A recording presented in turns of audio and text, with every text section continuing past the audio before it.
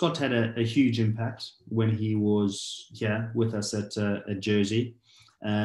He scored a great try against Bristol when we beat Bristol before they went up to the Premiership, and rightly so. He got his opportunity to make the step up to a Premiership team himself, and we supported that.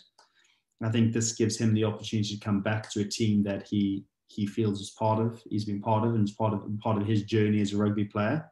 And he's still got friends, yeah, and teammates that he knows. So getting him come back on loan, albeit for a short period of time, is something, you know, the players will enjoy. And as a coaching team, we want quality players like him back in our group. It is only a short-term loan. Would we like him longer? Yes, we would. But let's just hope he can go out there and deliver for us this weekend.